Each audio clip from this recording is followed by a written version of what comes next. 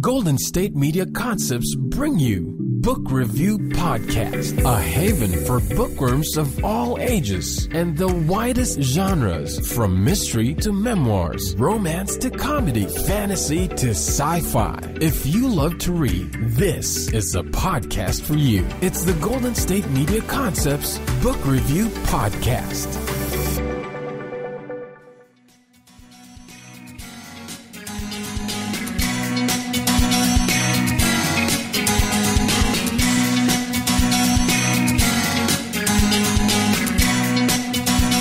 Hello and welcome to the GSMC Book Review Podcast, brought to you by the GSMC Podcast Network. I am your host, Sarah, and I am happy to be with you, as always, to bring you another author interview. This week I spoke with author Lisa Bravermoss about her new novel called Shrug. Let me give you the description of that book. It's Berkeley in the 1960s, and all Martha Goldenthal wants is to do well at Berkeley High and plan for college. But her home life is a cauldron of kooky ideas, impossible demands, and explosive physical violence. Her father, Jules, is an iconoclast who hates academia and can't control his fists. Her mother, Willa, has made a career of victimhood and expects Martha and her siblings, Hildy and Drew, to fend for themselves. Meanwhile, Jules's classic record store, located directly across the street from the UC Berkeley campus, is ground zero for riots and tear gas. Martha perseveres with the help of her best friend, who offers laughter, advice about boys, and hospitality. But when Willa and Jules divorce and Jules loses his store and livelihood, Willa goes entirely off the rails. A heartless boarding school placement, eviction from the family home, and an unlikely custody case wind up putting Martha and Drew in Jules's care. Can Martha stand up to her father and do the one thing she knows she must? Go to college.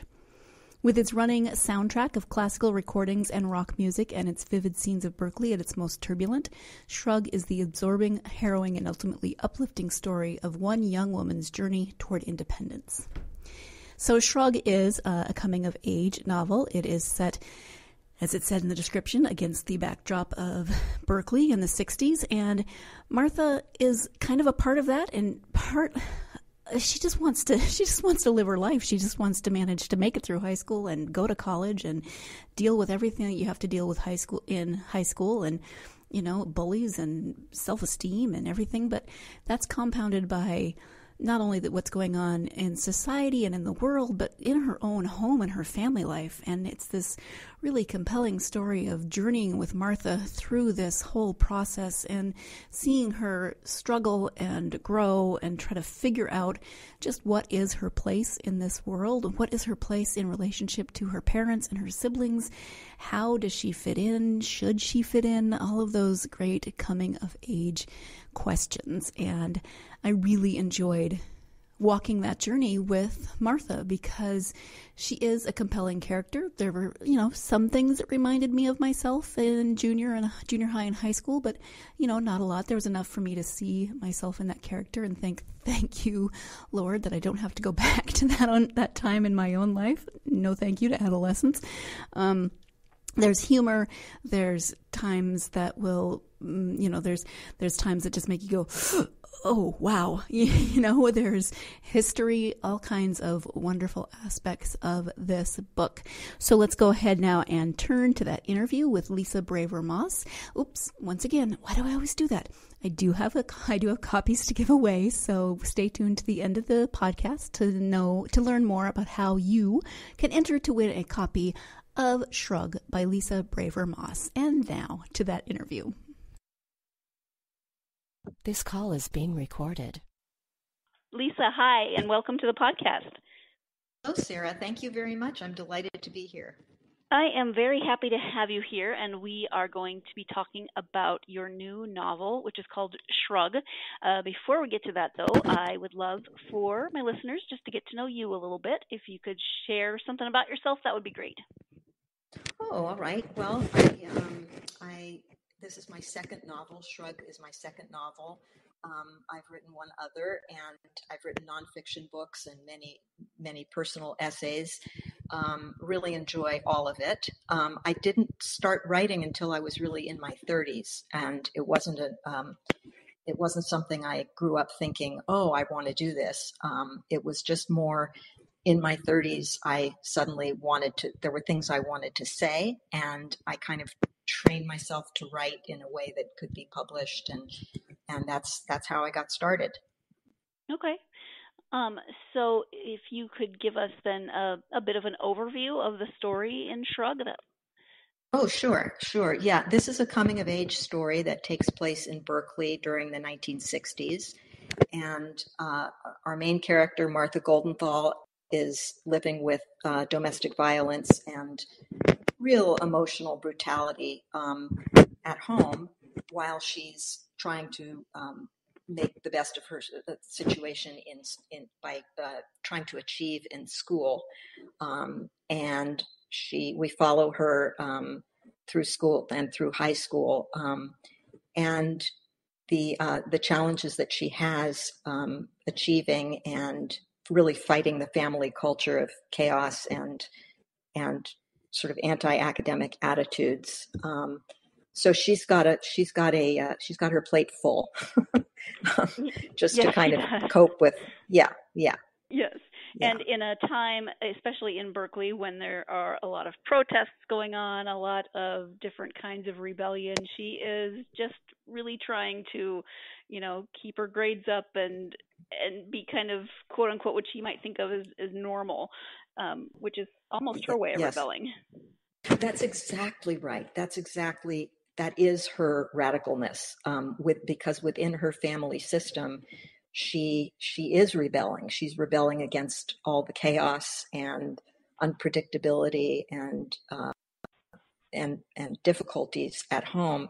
And yeah, I'm glad you mentioned the Berkeley setting, which I meant to also, because there was a tremendous amount of social change going on at that time: protests, riots, sit-ins, and this is something that the main character really, she sees it's going on around her, but she doesn't really have the bandwidth emotionally to fight any moral battle other than what she's fighting at home, just to kind of keep her head above water.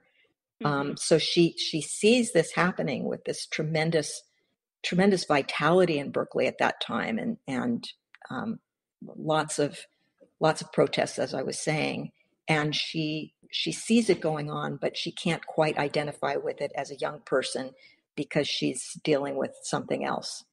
Right.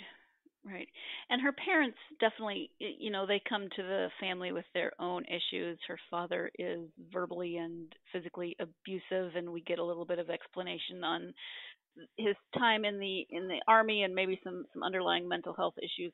Her mom also was a little harder for me to grasp. I mean, her mom just, oh my gosh, I wanted to throttle out. Well, I didn't like either of them, but her mom, can you talk a little bit about Martha's relationship with her mom, because it's complex? Yeah, I think that's a really important question. This is a mother who is often very collapsed, and when she's not collapsed, because she is a battered wife, and she does have, she is dealing with violence against her as well as the children. She doesn't really pay that much attention to the children's suffering. It seems to this mother that it's secondary to her own suffering. And she's just very self-absorbed and really, as it turns out in the book, not very capable of love. But because Martha is the middle child, and as she describes it early on, I only liked my mother because no one else in the family did. So I just kind of forced myself to like her. And this is, she sees it as her job as rescuer in this situation, to prop up the mother and to be the one, that the shoulder that the mother. I think Martha doesn't see her own suffering as being primary. I think she sees the mother's suffering as the mother does, which is, this is more important than anything else in the world. And because Martha invests so much in that relationship in Shrug, in the relationship with her mother, she's completely unprepared for the fact that the mother doesn't doesn't feel that way back, doesn't really reciprocate. And so she's completely caught off guard when the mother abandons her and the rest of the family. And I liked it is a complex relationship. She wants to please her mother. She wants to please her father also, but she recognizes that she kind of can't please him and she can't tame him. But yeah, she's got this very, we would say today, codependent relationship with the mother. And that kind of defines her sense of herself and her obligations to the family. She feels very obligated to comfort her mother. So that's where that as you said. But this mother really isn't capable of love in the way that most mothers are capable of love, it turns out. Okay. And before I ask my next question, I've got a little bit of strange feedback going on. I think I can edit around it. There was just a little bit of, yeah, there it is. Did you move something or? I just moved this folder away. Okay. Is that better? Yeah, now you're sounding a little more like you're in a tunnel. So I don't know if you moved further away from the microphone or. Well, I just kind of turned my head. I can hold really still. Does this work? Yeah, that does. I'm sorry to make you hold really still, but that's the least of my problems. I know. Okay, so thank you for that, and now we will. We just talked about the relationship, so let's backtrack a little bit. What was your inspiration for the story as a whole? Well, I had a childhood that was pretty nightmarish, and so I drew from my own life to write this story. That was my inspiration, and also to as I went along the writing process, it occurred to me, some other people that grew up with domestic violence will also see themselves in this, and it was secondary to my own that was secondary to my own desire to really tell this story the way I felt it needed to be told. Mm-hmm. So does that make sense? Yeah, and talk a little bit more. We've talked about Martha some, but what about her character do you think might resonate with readers? Well, I think she's dealing with this untenable situation with a battering father and a very difficult and at times cruel mother. And she doesn't, as I was saying, she doesn't see the mother as being cruel to her. She sort of doesn't recognize, but the reader does along the way. The reader recognizes that the mother is really really shouldn't have been a mother. And the girl, Martha, does not really recognize that. She, as I was saying, she thinks it's her duty to prop the mother up. And now I've forgotten now what you asked. Just about Martha, and what about her might resonate with readers? What maybe what you like about her being the author? Yes, well, it's interesting you mention this because I came to really love Martha, and that was a very important thing because in writing her character, I had many choices to make along the way, and making her a sympathetic and lovable character did not come as easily to me as one might think. And this is where my own childhood experience was kind of bleeding through the writing process, where my first drafts, she didn't really come across as sympathetic the way she does now. And I think, you see this girl just wanting to do well in school and having all these obstacles in her way to doing what she wants to do. And I think the reader does identify now with Martha, and see her as lovable. And that was a very healing process in a way for me personally to make this character lovable was kind of profound for me. To really make her that way on the page forced me to, for instance, the character might sort of rattle off a litany of her woes and a litany of her own character defects. Let's say she might be very self-critical. She is very self-critical, but that's different from the reader taking that away and not liking the character. Those are two different things. So it's a delicate matter, how to make a character complex, but also one that can be identified with readily. Mm-hmm. Yeah, and a big part of Martha's life and Martha's character in this book is her Shrug. That's the name of the book. Can you talk a little bit about the Shrug? Yes. This is something that just kind of came to me. It's not something I've personally experienced, although apparently about a quarter of school-age children will have a transient tic of some kind at some point along the way. So this is a pretty common thing. In the case of Martha in Shrug, the shrug doesn't go away. But it kind of came to me as a good way of showing that this kid has that she's got real problems, and she's not getting up with the real problems that she has. And these real problems don't have easy solutions. It's not clear whether this shrug is, we think that it's psychological. We think that it's caused by a psychological experience, but we're not sure. And yeah, it was a powerful realization that I don't know how to. It just these things kind of come to you when you're writing, and if you're lucky, jackpot. If you're having a jackpot kind of day.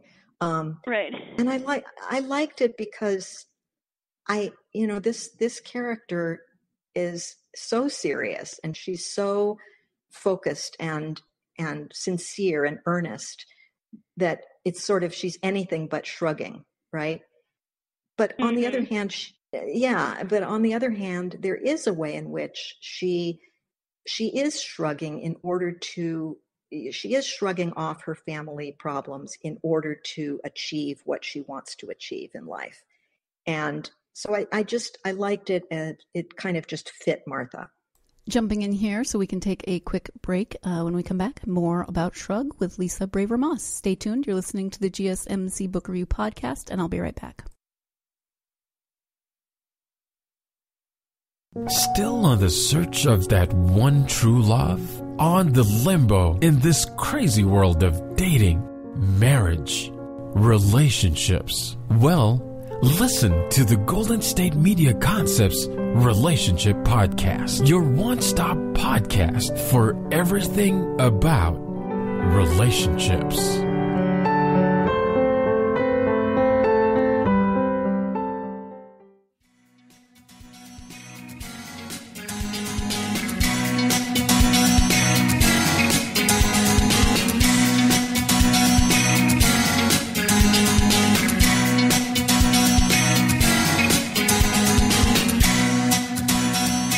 Welcome back to the GSMC Book Review Podcast. Before the break, Lisa was talking about Martha's character and her shrug and how that influenced the story, how it influenced the writing.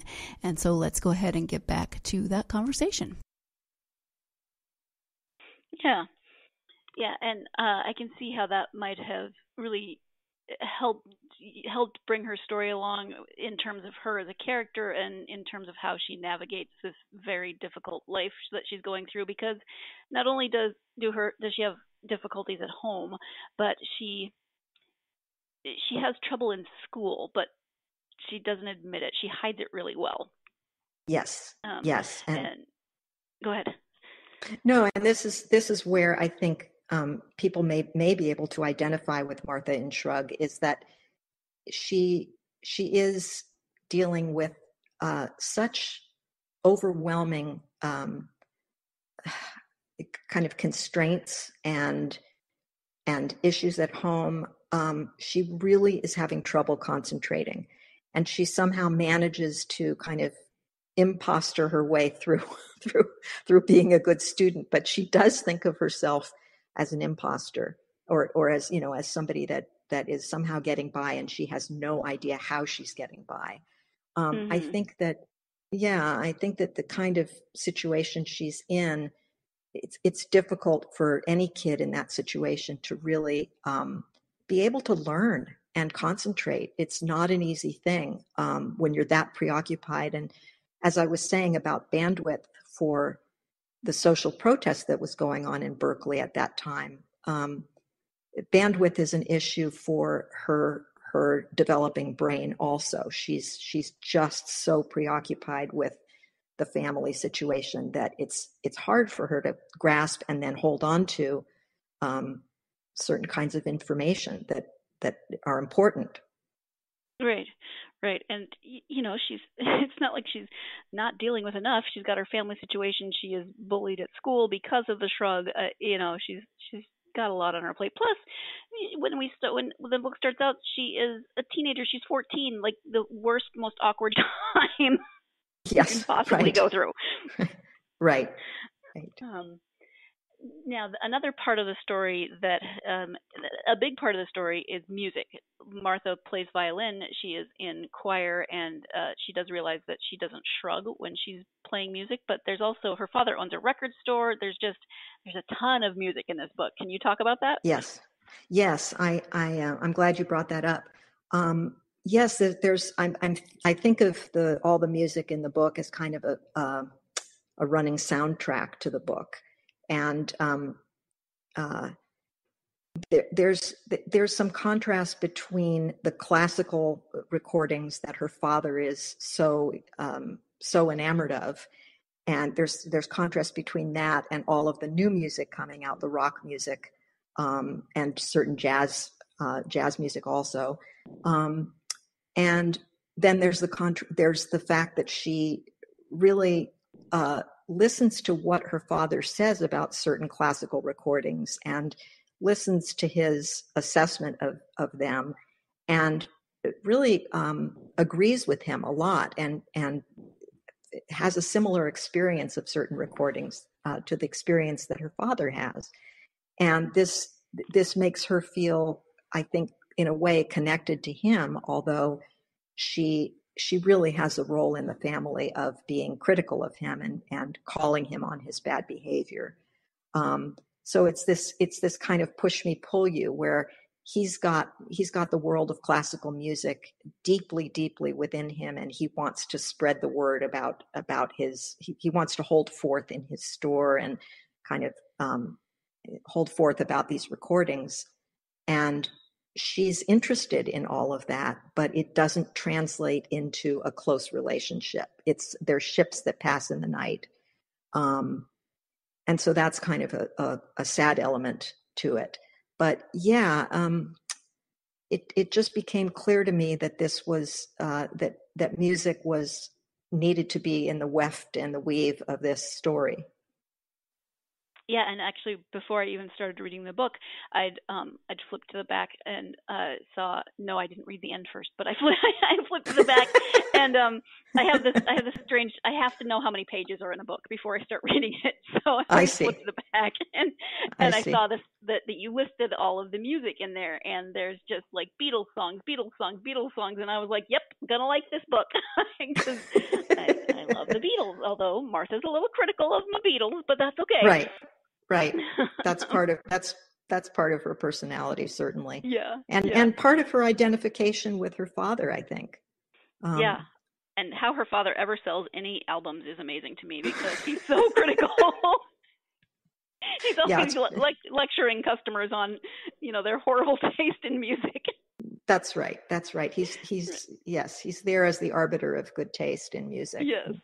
Yeah, it's pretty hilarious, if I do say so myself. Oh, I agree. What kinds of research did you do for the book? Well, there were certain things, although this is, I had my own childhood to draw on, there were certain things I had forgotten. For instance, certain language, certain expressions that we used at that time, I had to sort of ask my age peers and say, oh, did we say this, or was that more like elementary school, or what, so I had to research that. Then there was the tear gas incident, which I had to research because I didn't really experience it myself. And so I didn't really know what it would be like to be on the inside of that experience. So I had to do research on that. And that was very helpful. It was actually helpful to have YouTube too, for actually seeing some of this stuff, and photographs and so on. And what else? Events on campus. When did this People's Park demonstration take place in relation to the timeline of the book? And when did this anti-war demonstration take place? And all of this had to be factored in. Mm-hmm. And are you musically inclined? Was that something that came naturally to you in terms of not only the music, but the music theory and Martha Has Perfect Pitch, etc.? Yes. I am not as gifted as Martha. I certainly have musical talent, but I'm not, I don't have perfect pitch. I mean, I used to kind of have a little bit of it. It's a strange thing, but it's not a binary. It's not, you either have perfect pitch or you don't, but you can have some version of it. And I did have some version of it, but it's gone away as I've gotten older. So now I used to be able to tell, oh, it's F major and it sounds like Beethoven. It must be Beethoven's eighth because Beethoven's eighth is in F major. Things like that I was capable of that I no longer am capable of, but I have the conviction, but not the accuracy. So it's pretty awful. I can't tell it because I'll think something's in a certain key and I'll be completely wrong. So it's really terrible. But and my son who does have perfect pitch, makes fun of me, but that's okay. I don't mind. So tell him you taught him how to use a spoon and to hush. Yeah, that's right. That's right. I tell him he gave me a hernia when I was pregnant too. Oh, there you go. Yeah, that was not very nice. No, that was very rude. Yes. So yeah, I made her exceptionally musical, and I thought this is a good outlet for Martha. This is going to be one thing where even though she can't get her father's approval or acknowledgement for being musical, she can still have a life from this. It's going to be a difficult life, but she can have something out of this. Mm-hmm. Mm-hmm. And talk about the historical setting of the book. So it's Berkeley in the late 60s, early 70s. Yes. Was that because of your personal experience, or was there another reason you set the book in this particular time? Well, it was partly my own experience, but I thought this is perfect because the chaos going on at Berkeley can kind of be juxtaposed with the chaos going on at home and in Martha's psyche, the turmoil. It really was a time of great change and, as I said, vitality, certainly. But it was a chaotic time. Mm-hmm. Yeah, so kind of created the perfect background for Martha. Yes, exactly. Yeah. You said this is your second book. Do you want to talk just briefly about the first one? Well, this is my second novel. It's my fourth or fifth book, actually, but it's my second novel. My other novel, my other novel is called The Measure of His Grief, and that came out in 2010. That's a book about a Jewish doctor in Berkeley, also set in Berkeley, who takes on, even though he's Jewish, he takes on the circumcision controversy. And he decides circumcision is wrong and he's going to fight it. And it's a story of what he loses in terms of professional standing and even personal standing. From going on that campaign, and it's about Jewish identity and so on also. But I took an interest in that topic because I've written a lot about that topic, and I thought, oh, what if there were a story about this, and what would it look like? And so that was a great deal of fun to do that book. Yeah. So, I mean, there'd be yeah. a ton of interesting conflicts in terms of the science versus the spiritual and theological aspects.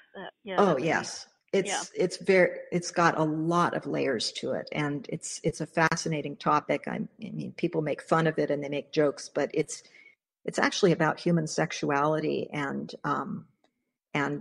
it is quite an interesting topic, especially if you want to write about it in a way that's not inflammatory, right. Because it's a big challenge. But so that was my other novel, and then I've written a couple of other books. One of which, actually, speaking of The Measure of His Grief, one of which is a book of ceremonies for Jewish families that decide not to circumcise. And that book came out in 2015. That's called Celebrating Brit Shalom, and that was one of my books I co-authored, actually. And I had, my first book was back in 2000, and that was called Celebrating Family, and that was a book of about interviews that I did with people about their families of origin, and that was great fun to write. That was my first book. Yeah. Oh, fun. So, yeah. Sorry to jump in here once again, but let's go ahead and take our second and final break of the podcast. And when we come back, the conclusion to this interview. So stay tuned. You're listening to the GSMC Book Review Podcast, and I'll be right back. Tired of searching the vast jungle of podcasts? Now listen close and hear this out. There's a podcast network that covers just about everything that you've been searching. The Golden State Media Concepts Podcast Network is here. Nothing less than a podcast bliss with endless hours of podcast coverage. From news, sports, music, fashion, cooking, entertainment, fantasy, football, and so much more. So stop lurking around and go straight out to the Golden State Media Concepts Podcast Network. Guaranteed to fill that podcast itch. Whatever it may be. Visit us at www.gsmcpodcast.com. Follow us on Facebook and Twitter, and download us on iTunes, SoundCloud, and Google Play.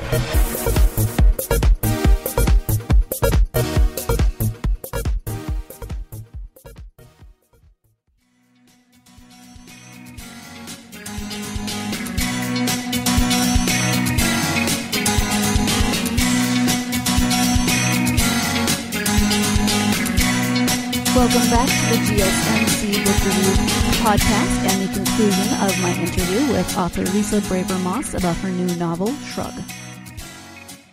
And are you working on anything now? Well, I'm promoting my book. I'm promoting Shrug, Yep. and it's kind of all Shrug all the time. But I'm tinkering with other ideas right now of what's going to be next for me. I think I need to wait for the well to fill up a little bit more. But I'm sort of ruminating right now about what I might want to do next. Okay, fun. And so you said you didn't start writing until you were in your 30s. How did that process then kind of get jump-started for you? Yeah, I was a technical writer out of college. I majored in English, and then I got a job as a technical writer in the computer industry, which in those days was kind of fledgling. And I would write user manuals explaining how to use certain equipment or certain software. And some of them were for engineers and so on. And so it was very technical. And I actually got some good training out of that. That was it seemed very boring at the time, but I learned a lot. I learned a lot about computers, and it was good. As I said, it was good training. When I was in my 30s, my boys were Jewish, and my boys had both been circumcised. I began to want to write about it, and that was why I said, "Oh, it's that I had something to say." I wondered, what if I wrote about this and could I get an article published, that kind of thing. And that led to a lot of research on the topic and actually years of work on that topic. So that's how I got started. I got started with a very, very difficult topic.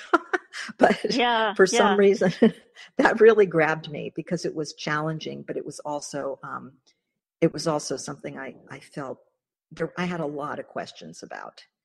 Absolutely. And yeah. What has been the reaction in the Jewish community? Well, I'm very proud of the fact that largely I get respect for the most part. There have been occasions where it's not the case, but most of what I've written is so kind of straightforward and reasonable that and written with such reverence for Judaism, really.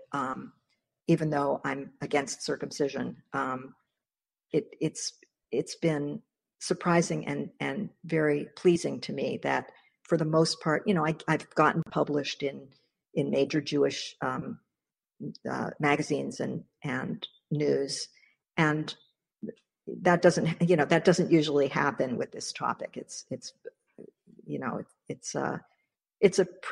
People's defenses are pretty high around this topic. So yeah, am I included in the mainstream? Not quite. Yeah. But but that's okay. They can't get rid of me.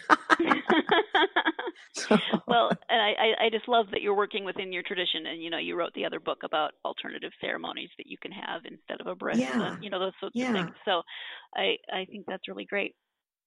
Thank you, Sarah. Yeah. Out of your own journey, then, would you have advice for aspiring authors? I do. I think, when I first started working as a technical writer, I was pleased to see that you could move things around. You could move paragraphs around, and that this was something that I had no exposure to because no one did before that. It was a matter of typing, or if you didn't type, you could get through college by handwriting very neatly your essays. Every other line, skip every other line, and you could hand them in that way. And so I just barely knew how to type when I started as a technical writer. But because we can really move things around as writers, I would say to aspiring writers, start where it's easy. Just absolutely start where it's easy. Don't start at the beginning if the beginning seems hard to you. Start where it's easy and build from there. And then you'll be able to add things before and things after, and you'll be able to move things around. And it's infinitely, the medium now, word processing is infinitely forgiving. I mean, you can always go back and change things until something's published, of course. And it's a very, this is something Jane Austen didn't have and Dostoevsky didn't have. Just thinking that. Can you imagine writing War and Peace by hand? Oh my God! Well, that was Tolstoy, but right. But I mean, but Crime and Punishment, right? I mean, it's incredible, and sometimes I even imagine, well, what would Dostoevsky have done in Crime and Punishment if he had word processing? He probably would have added this element of the book really earlier on. And I mean, seriously, you can sometimes read things and think, oh, this could have been moved and it would have made more sense. Yeah. Not that I'm criticizing Dostoevsky or anything, but, right, but I'm just saying it would have been a different writing process. That's right. And this business of being able to manipulate text however you like it just never gets old. I'm always so thrilled about that. The cut and paste function.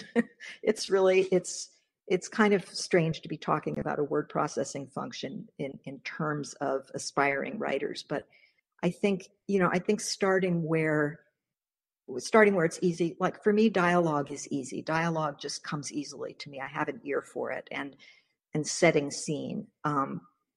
Creating plot is a lot harder for me, and maybe that's true of a lot of people, but yeah, just if dialogue is easy, start with dialogue and see where it goes. So that's not a broad suggestion, but it is a suggestion for how to begin.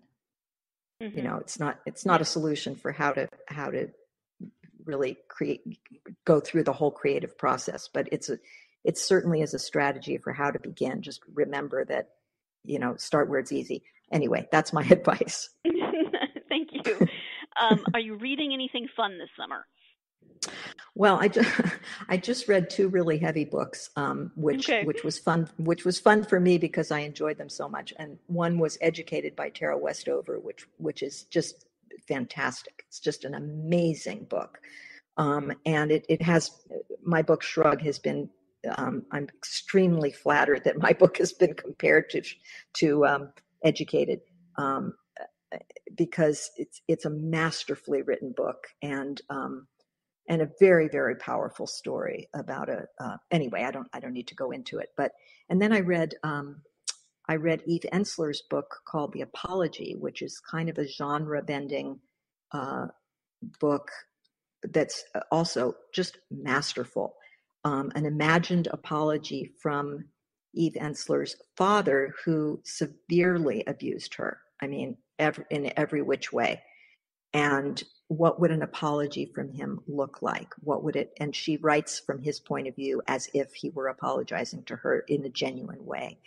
And it really packs a punch. It's a wonderful book. And so now I'm on to other things, but those were 2 wonderful books that I read earlier this summer. Okay. Thank you for that. Where can people find you? Do you have a website? Do you have social media? Share all that lovely information with us. Yes, I do have a website, and it's lisabravermoss.com. It's all lowercase, lisabravermoss.com. And there's information about Shrug, my new novel, on that website. You can get it on Amazon, get the book on Amazon. And I'm not sure if this is what you meant by share a little of this information, but I always like to put in a plug for the your local independent bookstore, which you can get Shrug through IndieBound, IndieBound. It's a website. I think it's indiebound.com, and that's a website through which you can order the book Shrug at your local independent bookstore. And so that gives them the business. So that's another thing. And then I have Facebook, Lisa Braver Moss author. And that's my Facebook page professionally. And I'm getting my feet wet in Twitter. I don't really tweet yet, but I'm getting up my nerve. I have a few followers. It just seems a little daunting, but I'll get the hang of it, I'm sure. And I have a few followers already, so I'll and that's at Lisa Braver Moss. And I think Shrug has a hashtag Shrug. It's got its own hashtag. Yeah. So, and I love to hear from people. I have all the confidence that you will master Twitter. You can do it. Well, thank you. I mean, I guess compared to documenting printed circuit boards for engineers, it shouldn't be that hard for me. But well, everything's different. Yeah, everything's different. There's no international standards. It's every piece of software is different, and as I said, the bandwidth issue. Yes, so yes. I'm waiting for the not to mix metaphors, but I'm waiting for the well to fill up a little bit more, as I was saying before. And maybe one of these mornings I'll get up and I'll say, "This is the Twitter morning." So, yes. Well, good luck with that. Yeah. And is there anything that we haven't covered in this interview that you would like for people to know about Shrug or any of your other books or writing? Anything we haven't covered? Yeah, I mean, there's lots to talk about. I think, one of the things that I've been ruminating on, because I want to discuss this in one of my book talks that's coming up this coming week, at bookstores, but one bookstore and one library, is just, why choose fiction instead of a memoir? That's kind of, that's a question that's been asked. And that, I think, for me, I think I would have gotten with memoir. I think I would have gotten a little. I would have been susceptible to getting derailed by obsession with what actually happened and trying to assess what actually happened and trying to find the right people to tell me what really happened. it just sounded nightmarish to get bogged down in that level of fact. Where with fiction, I really found that I could use fact as I remembered it, but I could also just be free to make stuff up, and I did make plenty of stuff up. And then also getting into that teenage voice was also kind of helped me decide. Once that kind of kicked in, I became more convinced. Oh yes, this is fiction, because this book was a lot of drafts. It because of its highly emotional content. I think to the reader as well as to me personally, it was a difficult write, and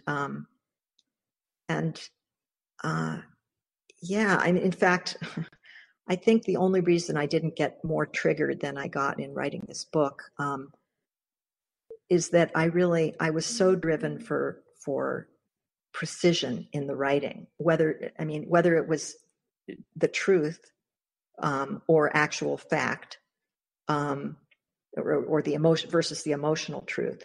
It was a matter of I've kind of lost my train of thought here. Oh dear. Oh dear. Okay. What am I? Okay. It was, yeah. Go ahead. Well, I was just saying that that it makes a lot of sense what you're saying, because it does read a lot like a memoir, but I can understand how it would be a little easier as the author to navigate it if you weren't also trying to work through some of the things that you experienced in your own life. You could fictionalize some things. You could make things turn out the way maybe you'd hoped they would have. Right. Yeah. Yeah, that's right. And there was something very gratifying about that, and just letting the story kind of get its own oxygen and go, take off on its own.